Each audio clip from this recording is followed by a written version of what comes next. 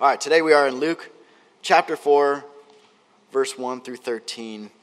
And I want to start with this. I saw this article. I thought it was kind of funny.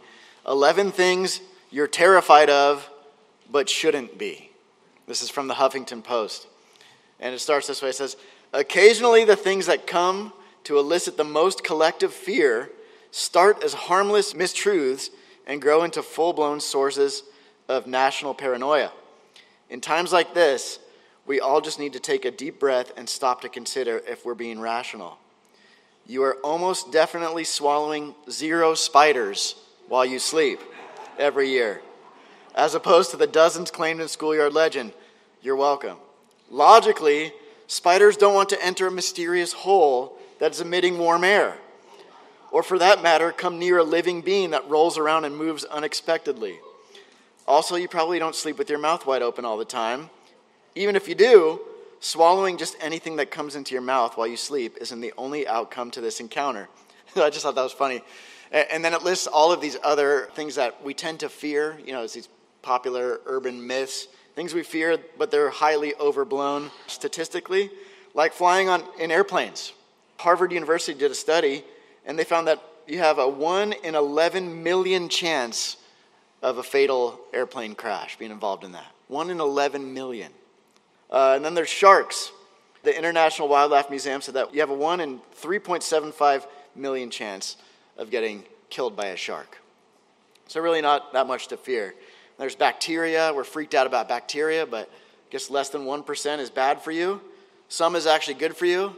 And some soaps we use are actually more harmful to us than good. And then other things it lists are cell phones at gas stations. You ever hear that one? Use a cell phone at a gas station, you'll blow up. Just go to any gas station, that'll be proved wrong instantly. You know, everybody's on their phone. Swallowing gum. Oh no. What's going to happen if you swallow your gum? Well, your body just moves out the undigestible materials. It just moves them out. Need I explain more? And then knuckle cracking, of course. Any knuckle crackers in here? See if I get a good one here. There we go, yeah. Not harmful at all. It's only harmful if you're over-vigorous with it and you dislocate your finger. So, anyways, this is how we operate as humans. We're greatly affected by fear. Some things that we really shouldn't be too fearful of, we do fear. But did you know the converse is also true? There are some things that we should fear that we often don't, like temptation, for instance. Listen to this quote from English theologian of the 1600s, John Owen. He said, "Let no man pretend to fear sin that does not fear temptation also. These two are too closely united to be separated. He does not truly hate the fruit who delights in the root." Speaking of sin being the fruit and temptation being the root, temptation is the doorway that always leads to sin, which is rebellion against our Father God. And so that's why we should resist and fight temptation. Now, to be clear, before we jump into this passage together, to be tempted is not a sin. After all, we're going to see Jesus tempted here. And we know that it's not a sin to be tempted if Jesus was tempted because Jesus was without sin. I like how it says it in Hebrews 4:15. It says, "For we do not have a high priest who cannot sympathize with our weaknesses, but one who has been tempted in all things as we are, yet without sin." So our great God and Savior, Jesus Christ, God in the flesh, was tempted, and that's the subject of today's text. And now as we jump back into our study of Luke, we have seen already that Jesus was sent from heaven to earth, and now as he begins his ministry, hell is going to immediately attack. So let's get into the text together. First, let me pause and pray. Heavenly Father, we ask for your work in our hearts as we read this today. You preserve this word for us, God, for your glory and for our good. And so, Father, I pray that as we look to the example of Christ, we would be inspired and empowered to live for you, to fight temptation, to fight sin, to fight the enemy with your word, as we'll see Jesus does. In his powerful name we pray. Amen. Okay, verse 1, let's begin. Jesus, full of the Holy Spirit, returned from the Jordan and was led around by the Spirit in the wilderness for 40 days, being tempted by the devil. So remember, this is coming right on the heels of Jesus being baptized. He's publicly starting his ministry. The Spirit of God descends on him like a dove, an audible voice from heaven. God the Father says, "This is my beloved Son." And so it's clear, this is the Messiah. He's starting his ministry. And then what happens next? Whisked away to the desert. Notice that it's the Holy Spirit who leads him there. And he's going to be tempted. This is the setting here. Look at this picture. This is a picture of the Judean wilderness. Not unlike our deserts out here, Enza Borrego. It's a bunch of dry hills and rocks. This is a place that David describes in Psalm 63 as a dry and weary land. And so as we think of Jesus getting away to the wilderness, it's not a nice little getaway. He's not going to Palm Springs. It's not like that at all. This is a trial. This is something that is going to be hard. And this is our first point today, that just because life may be hard right now does not mean that God has not led you there. Notice once again, it's the Holy Spirit who leads Jesus out there. A lot of times when we're going through stressful, painful circumstances, letdowns, we're maybe encountering opposition in life, we start to think, you know what, maybe this is an indicator that I'm not where God wants me to be. Because this is a hard place I'm in right now. Work situation, family situation. But I want you to notice this important detail that the Holy Spirit himself led Jesus into 40 days of brutal temptation and trial. And Mark's account of this same story uses an even more forceful expression to describe this. Listen to this. Mark chapter 1, verse 12. Immediately the Spirit impelled him to go out into the wilderness. Like he was pushed out there. So God clearly led him there. God the Holy Spirit led God the Son into the wilderness. And so I think there's a biblical principle that can be drawn from this fact, even before we go even further into the story, that sometimes we're intentionally led into difficult seasons. Why? So that God will be glorified, which is something more important than our personal comfort and tranquility. And this is totally biblical. For example, James chapter 1, verse 2 and following says, "Consider it all joy, my brethren, when you encounter various trials, knowing that the testing of your faith produces endurance. And let endurance have its perfect result, so that you may be perfect and complete, lacking in nothing." New Testament scholar William Lane put it this way. He said, "True sonship is always established in the wilderness." And so Jesus, right at the start of his ministry, is going to undergo this period of trial and temptation. And in these 40 days in the wilderness, the purposes of God are being accomplished in Jesus' life. It's 100% God's will that he's there. He's in the very center of God's will for his life at this moment. So the question is, why? Why would God lead Jesus into this onslaught of temptation by Satan himself? And we've already talked about it. What did he just come out of in Luke 3? How did Luke 3 end? The baptism. Think about this. Jesus goes through the water and then goes out to wander in the wilderness. Does that ring any bells in your mind? Biblical scholars in here? A water experience and then a wilderness experience. Yes, there's a pattern that should sound familiar to you. Many scholars believe this is an echo of the book of Exodus, when Israel, as a nation, passed through the waters of the Red Sea and then wandered through the wilderness. Now, there's also that number 40. Jesus' trial, we're going to see, is 40 days. Israel, their trial was 40 years. And if you recall that story, over and over again, the people of Israel doubted. They grumbled. They fell into temptation. They compromised. They loved other things other than God. They followed other gods. And so it's interesting how we're going to see Jesus in this passage. He seems to have this on the forefront of his mind, Israel's wilderness experience, because we're going to see he constantly is quoting from this portion of Scripture as he fights 3 separate temptations from Satan. He quotes twice from Deuteronomy 6 and once from Deuteronomy 8. And this passage in the Gospel is fascinating because it's one of only a couple places in the entire Bible where an individual comes face to face with the devil, with Satan himself. The first is in Genesis chapter 3, Adam and Eve. They're in paradise, and they're tempted by the serpent. You know the story. They fall into the temptation, and they're banished from the garden into the wilderness. Now, Jesus, he's facing the same enemy.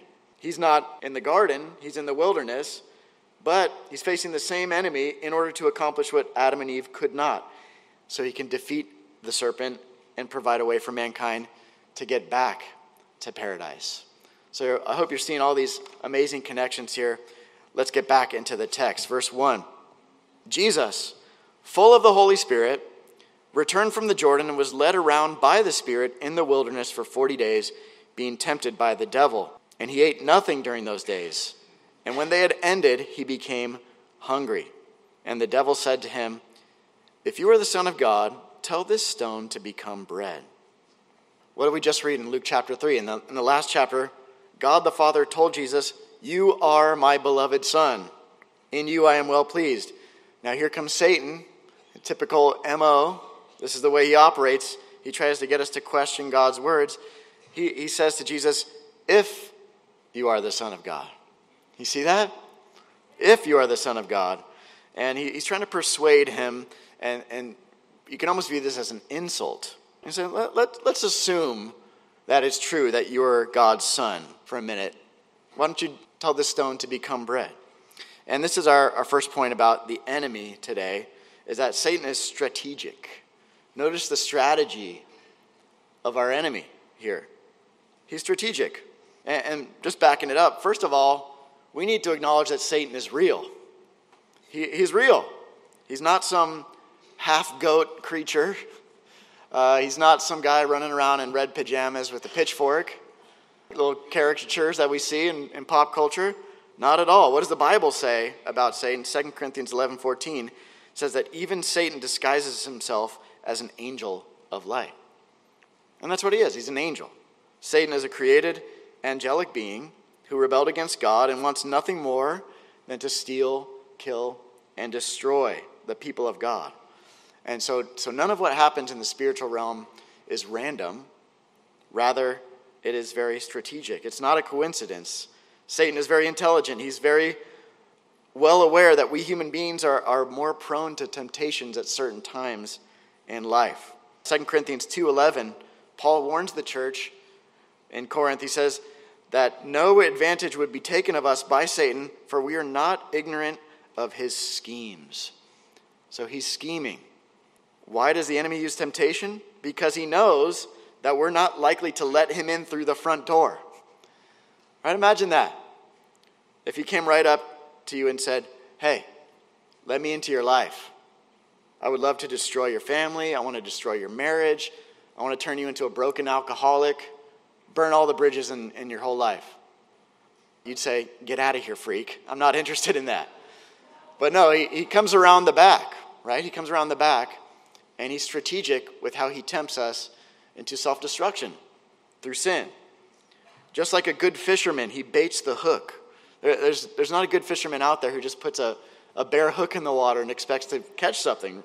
Instead, they use a juicy piece of bait or a nice lure to put on the hook. And Satan's end goal is what? To lure us into sin. The Puritan Thomas Brooks wrote a book called Precious Remedies Against Satan's Devices. And he said this. He said, "He that will play with Satan's bait will quickly be taken with Satan's hook." And I remember quite a few years ago learning this helpful acronym. And I wanted to share this with you. I've heard this used in a few different ways, but I think it's very applicable to this topic of temptation. HALT, H-A-L-T, just like stop. Something that you see and it should give you pause. Hungry, angry, lonely, and tired. These are 4 risk states that affect our mood and behavior, and I believe also susceptibility to temptation. Have you noticed this in your life?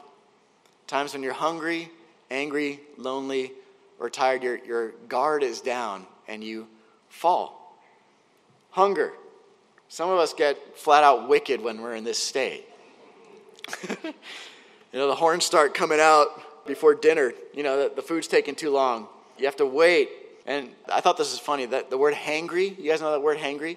That's actually a legitimate English word now. It's in the dictionary They just put it in there.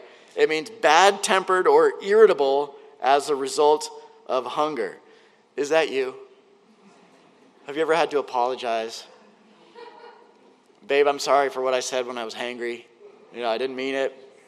So hunger, and then anger. The Bible talks about this. Ephesians 4:26 through 27 says, "Be angry and yet do not sin. Do not let the sun go down on your anger, and do not give the devil an opportunity." Isn't that interesting? There's a connection between unresolved anger in your heart, unrighteous anger, and the work of the enemy. And then lonely. Lonely, this just makes sense. You're by yourself, you're isolated, you're more susceptible to attack. Just like a lion pounces on an isolated zebra, Satan pounces on us when we're by ourselves and we start to think, no one's around, no one's watching, no one's going to see this. Maybe you're traveling for work, you're in a faraway city, you're at home without the family, late at night, everyone's asleep, under cover of darkness, and the lion's prowling. 1 Peter 5 says this, "Be of sober spirit, be on the alert. Your adversary, the devil, prowls around like a roaring lion, seeking someone to devour, but resist him firm in your faith." So the enemy attacks when we're by ourselves. And, I didn't plan on talking about this, but 1 Peter 5:8 says, "Be of sober spirit, be on the alert," and it connects that directly to the work of Satan when we're not that way. I think we need to be careful how we use our Christian liberties in terms of things like alcohol. A mature believer knows that, God made wine to gladden the hearts of men. It says that right in the Psalms. But he didn't make wine so that you get dumb drunk and do things that you shouldn't do. Look up things you shouldn't look up. Look up people you shouldn't look up. So be careful. Beware, church. Don't use your liberty in Christ as a license to sin and get caught in that same old snare by the enemy. He's an expert at using that one. So be careful. Be sober-minded. How much is too much to drink or whatever? You know. You don't know? Ask somebody else. They'll tell you. Hey, you're being a dummy right now. Okay? If you are giving mastery of yourself over to a substance, what do you think is going to happen? So beware, church. Beware. Be careful of that one. All right. And then lastly, the T in halt. Hungry, angry, lonely, and tired. Tired. This one is interesting. Did you know that sleepy saints are perfect victims for the enemy? I'm reminded of this story from Luke chapter 22. Remember this? "And Jesus came out and proceeded, as was his custom, to the Mount of Olives, and the disciples also followed him. When he arrived at the place, he said to them, 'Pray that you may not enter into temptation.' And he withdrew from them about a stone's throw, and he knelt down and began to pray, saying, 'Father, if you are willing, remove this cup from me. Yet not my will, but yours be done.' Now an angel from heaven appeared to him, strengthening him, and being in agony, he was praying very fervently, and his sweat became like drops of blood falling down upon the ground. When he rose from the prayer, he came to the disciples and found them sleeping from sorrow, and said to them, 'Why are you sleeping? Get up and pray that you may not enter into temptation.'" So I think this is definitely a biblical principle as well. When we're tired, we can get tempted. Tempted to lose our temper with our loved ones, spouse and kids after a long day. Tempted to cut corners, be dishonest with things. Tempted to think, I deserve another strong drink. I'm tired. We choose to do the wrong thing, sins of commission. We choose not to do the right thing, sins of omission, when we're tired. So all this to say, Christian, be alert.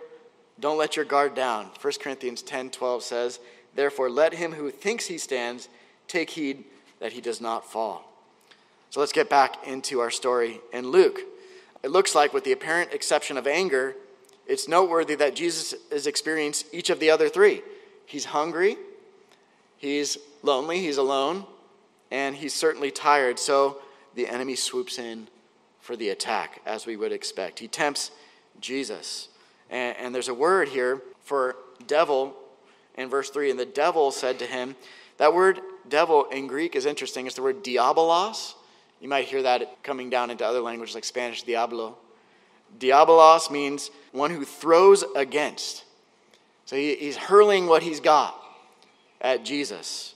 That word is used 38 times in the New Testament, 3 times in the plural for people, slanderers, and 35 times in the singular for Satan, the slanderer. And that's what he's doing. He is throwing this at Jesus, and this leads to our next point, that Jesus, our Savior, knows what it's like to experience all kinds of temptation. He's had it all thrown at him. And Satan throws 3 different types of temptations at Jesus, we'll see. And they match the sequence of Israel's failures in the wilderness, which is pretty interesting. And they also line up with the 3 types of sin warned about in 1 John chapter 2, verse 16, where it says, "For all that is in the world, the lust of the flesh and the lust of the eyes and the boastful pride of life is not from the Father, but is from the world." And those are all still alive and well today. Lust of the flesh, lust of the eyes, pride of life. And so let's examine temptation number 1 again, which echoes that provision of manna story from Exodus 16. Let's read it again, verse 3. "And the devil said to him, 'If you are the Son of God, tell this stone to become bread.' And Jesus answered him, 'It is written, man shall not live on bread alone.'" Now this is a kind of a strange temptation. I mean, I've never been tempted this way. To turn stones into bread. Why? Because I can't do that. It's not something I can do. But Jesus could have done it, right? Jesus totally could have done it. After all, he turned water into wine. He fed thousands with a few loaves and fish. He can certainly manipulate his own creation. And certainly he was hungry.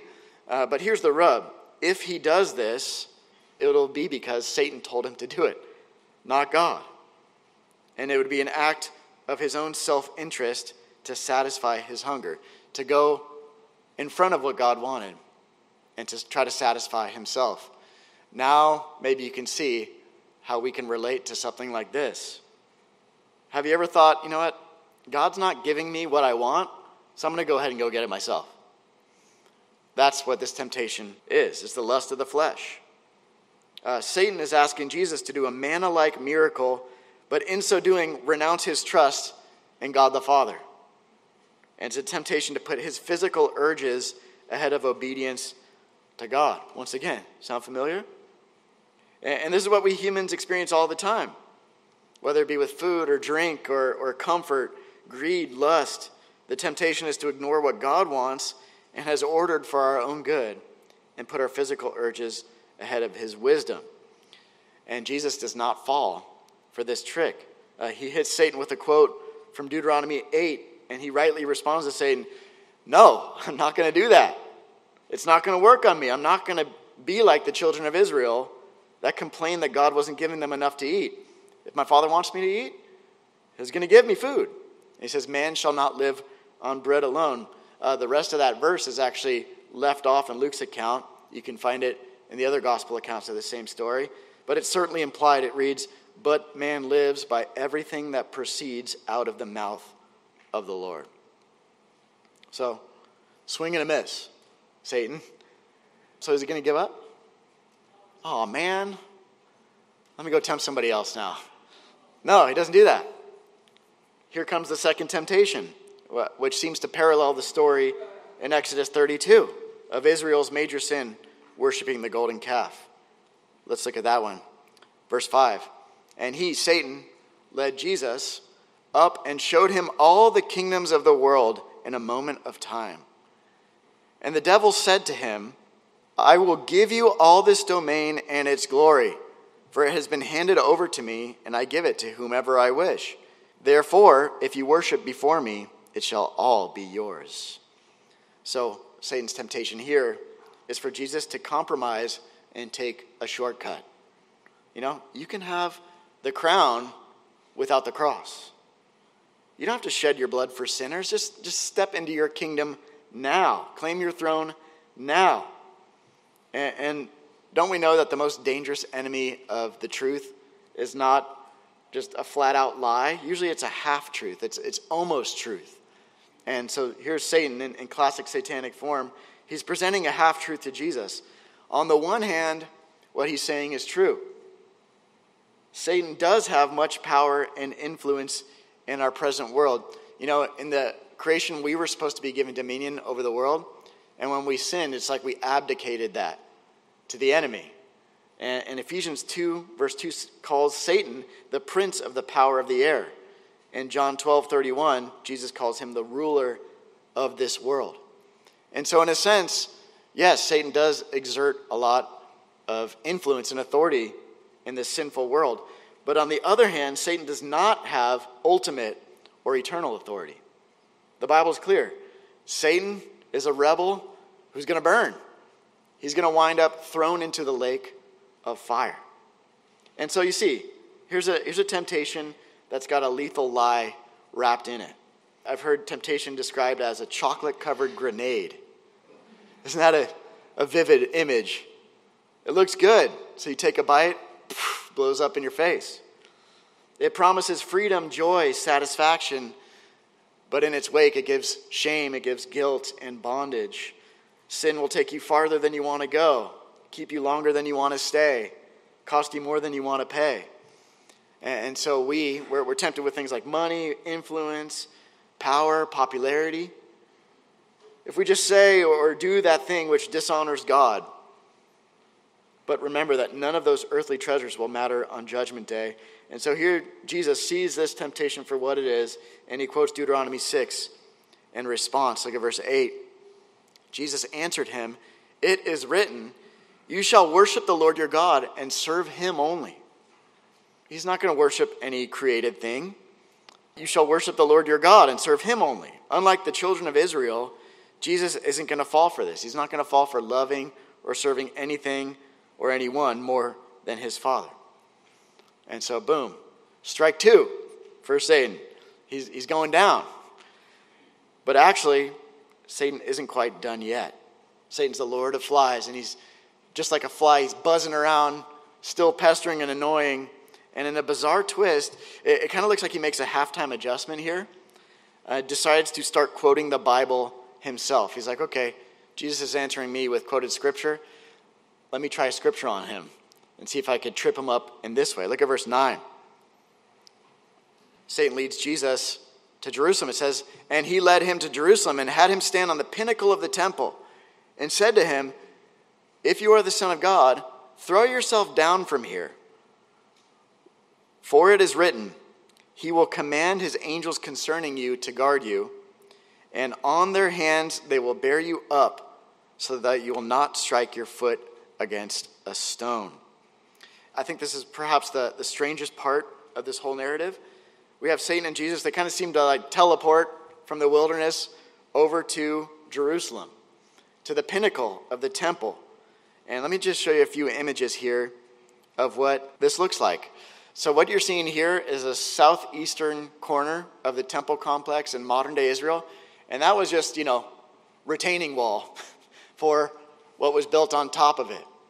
So it's high, and you can't see where this picture is taken from is actually from the south. And what you can't see is the Kidron Valley, which drops down from there. And so in Jesus' day, this would have been a dizzying height. Here's a model that they built of what that would have looked like back in the day. The historian Josephus describes it as sitting at a dizzying 400 cubits over the Valley of Kidron, which is about 600 feet or so. So a pretty serious drop. For perspective, that's a bit taller than the Washington Monument. This would have been where the royal portico and Solomon's porch met overlooking the Kidron Valley. So Satan escorts Jesus here, and then he quotes some scripture to him. Isn't that crazy? Satan quotes the Word of God to the Word of God. Psalm 91. It's like, what? Satan just is doing a Bible study? Is he a Christian now? Is that what's happening? Hardly. Okay, hardly. Satan is doing what many cultists do today. He's twisting Scripture. He's building a whole erroneous theology off of little fragments of verses that are taken out of context. He's making it seem like it's okay to test God, when the reality is that the passage is about trusting God no matter what. if you go back and look at Psalm 91. And this is why it's so dangerous to cherry pick verses. This is why here at our church we're committed to go verse by verse so we don't fall into this trap. There are whole religions out there like Mormonism, like Jehovah's Witnesses, that have been formed from out of context verses. And you keep doing that, and before you know it, pour yourself a glass of some poison Kool-Aid. That's what happens when you take verses out of context. So I want you, as a good student of the Word, to compare whatever you're hearing here from the pulpit or out in the culture, out in the world, in all your conversations, compare that with the Word of God. Read it for yourself. Learn how to properly interpret through careful inductive study of God's Word so you won't be led astray. And so Satan is tempting Jesus, misusing this verse. He pretty much is asking him to do a swan dive off the temple. And it's like, well, what's the point in that? And there are some scholars, and I think this is a pretty good theory, that this would be kind of like a messianic revealing stunt that Jesus could do. The last prophet before the silence was Malachi. Malachi 3, he opens up that chapter by saying, "And the Lord whom you seek will suddenly come to his temple." And so the idea in this theory is that, hey, a spectacle like this, people are going to recognize that you're the Messiah. Isn't that what you want? Just do it. Don't worry. God will protect you. And what a spectacle that will be. And this is an appeal to the pride of life. Once again, this temptation is to live life saying, my will be done, not thy will be done, God. And God never told Jesus to do this, right? The danger is in using God as a means to an end. Like he's a side player in the story. Do what you want, and God will come along and catch your fall. God, bless what I want. I'll live my life however I want, and I want you to bless it, God. I want to marry whoever I want, do whatever I want to do, think whatever I want to think. And would you bless that, God? And that's all backwards. No, God blesses his will, not our will. We're to trust and obey him, not use him. And so how is Jesus going to respond? Look at verse 12. It says this, "And Jesus answered and said to him, it is said, you shall not put the Lord your God to the test." So here we see it one more time. 3 out of 3 times, Jesus combats Satan and temptation with the word of God. Jesus here quotes once more from Deuteronomy 6.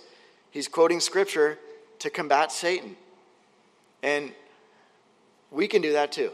Have you thought about that? Jesus isn't doing something here that we can't do ourselves. Any believer can and should do this.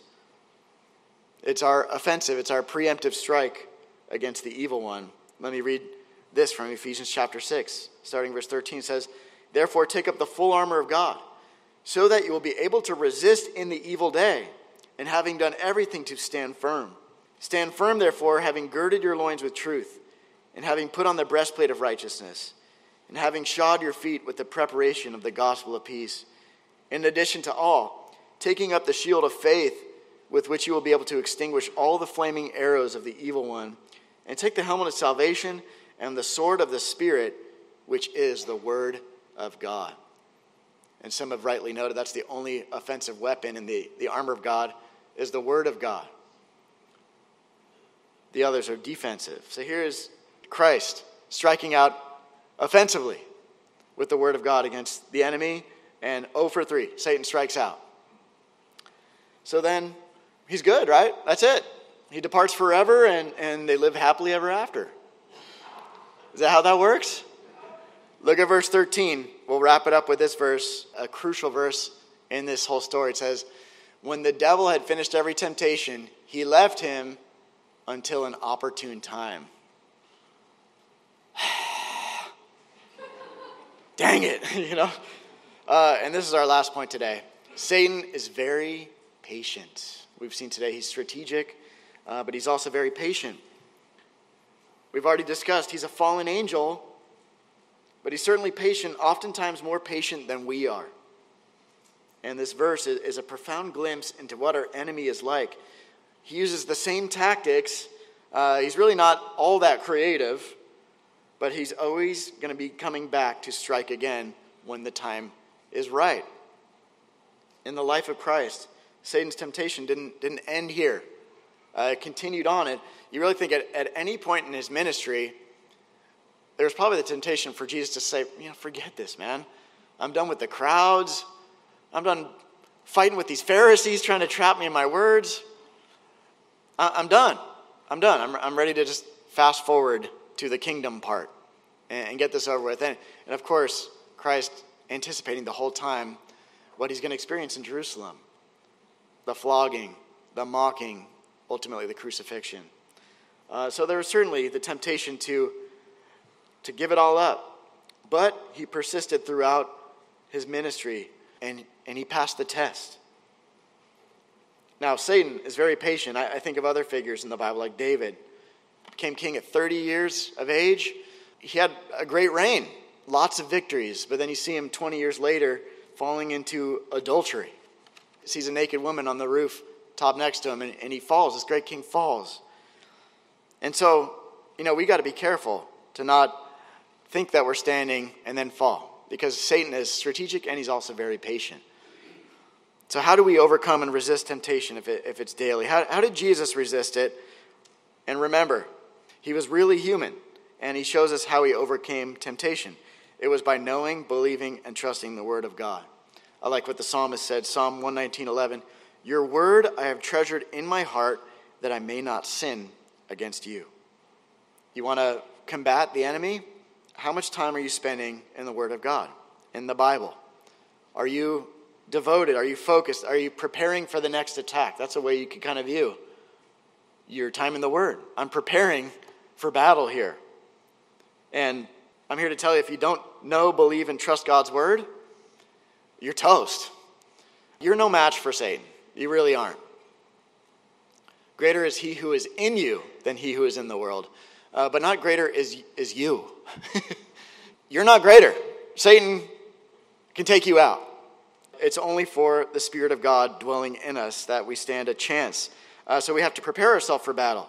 And I know it's sobering, but also I want to end today with some very, very good news. One more verse. This is from the New Testament. 2 Peter 2:9 says this: the Lord knows how to rescue the godly from temptation.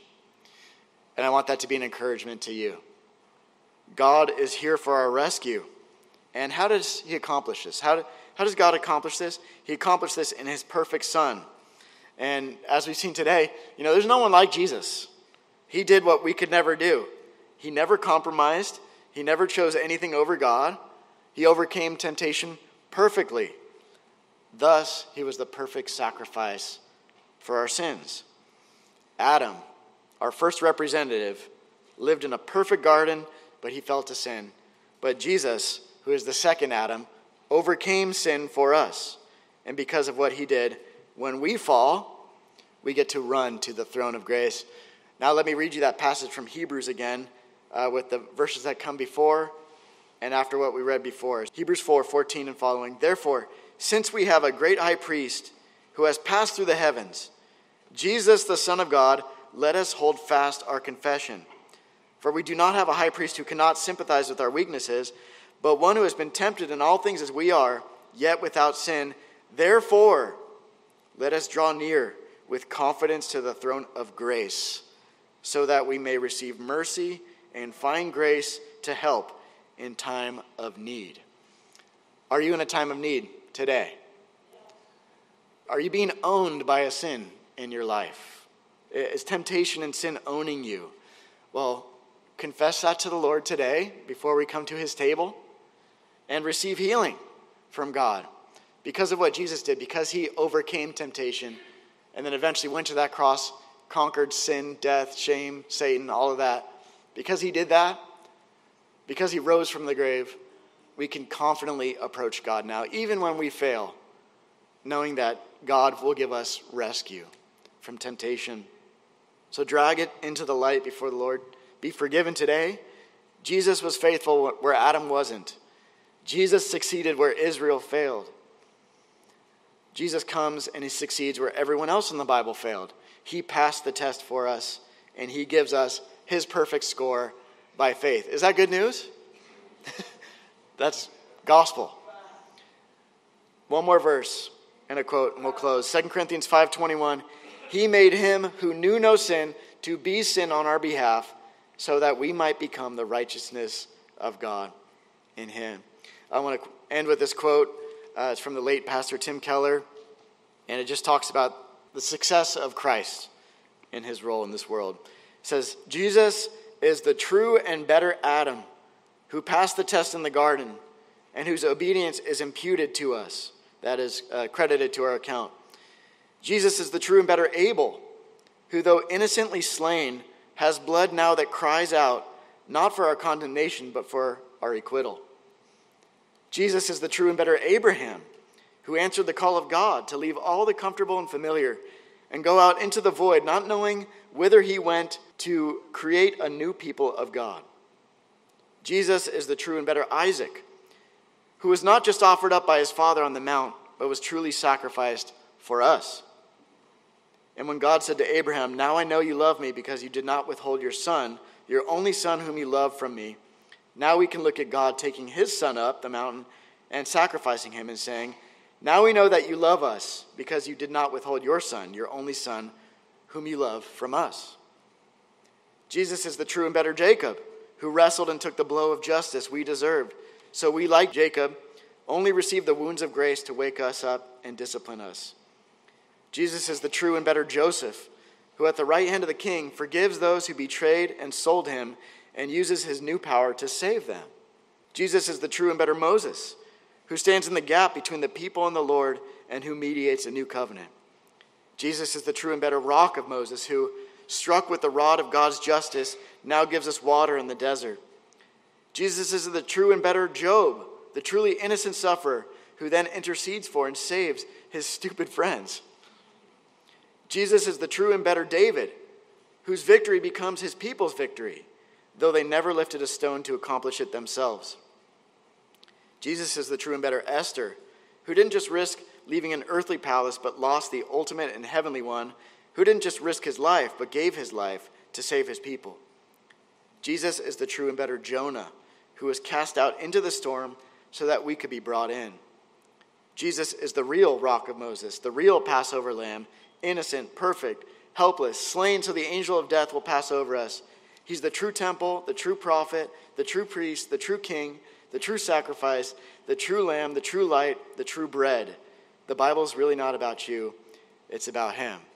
And so today, will you put your trust in Jesus as your Lord and Savior? He's your only hope against the enemy, your only hope against your flesh, your only hope against the world. All of these enemies of our soul. But Jesus is our victor and our Savior and Lord. Will you acknowledge him today? Let's pray. Heavenly Father, we thank you for our Christ, who is victorious over the enemy, proved here in today's text and proved later by his conquering sin and death. He rose from the grave on the third day, and he offers new life to all who would call on him for salvation. Father, I pray that if there's anybody in here today who needs to acknowledge Jesus as Lord and Savior, that they would not delay. They'd do so right now. And pray to you, God, forgive me. I'm a sinful man. I'm a sinful woman. And I need saving. And I believe that in your great love, you provided a Savior for me in Jesus.